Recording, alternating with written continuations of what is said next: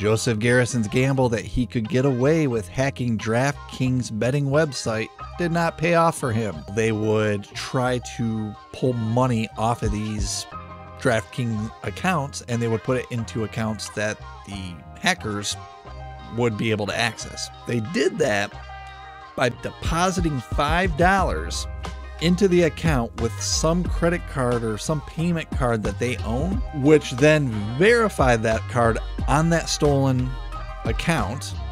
And then they took the rest of the money that was in there. It looks like the government put the damage at approximately $600,000 from approximately 1,600 victim accounts.